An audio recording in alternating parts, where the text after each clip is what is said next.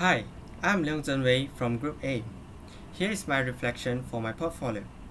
So, what is the activity I have carried out is we are discussing the secretion of thyroid hormone.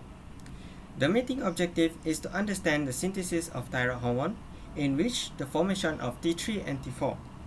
I have successfully achieved the objective where we exchange our knowledge of the topic, and I have a more clear picture of the topic that we discussed. The communication skill I have learned is to get to know the person in terms of level of education.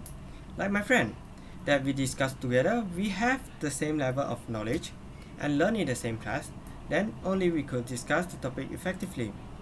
Some body language also could help in attracting attention and make the discussion more interesting. I also learned how to ask question or argument so that the information is more clear and understandable. Listening skill also can be learned throughout this discussion because I need to listen to my friend's explanation and understand the point that he is making. Next, I also learned fluency, in which I will pre-think of the phrase, word, or point that I want to speak, so that the point or information that I want to express could be successfully spoken out and let others understand easily.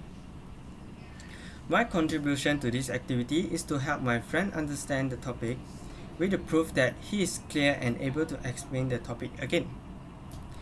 A lot of skills have been learned throughout this discussion, and I will use them in the future. For example, I will use the listening skill to listen lecture classes so that I can absorb more and more information or knowledge effectively.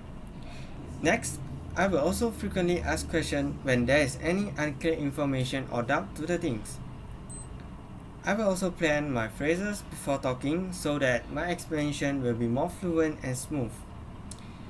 And I think that's all for me. Thank you very much.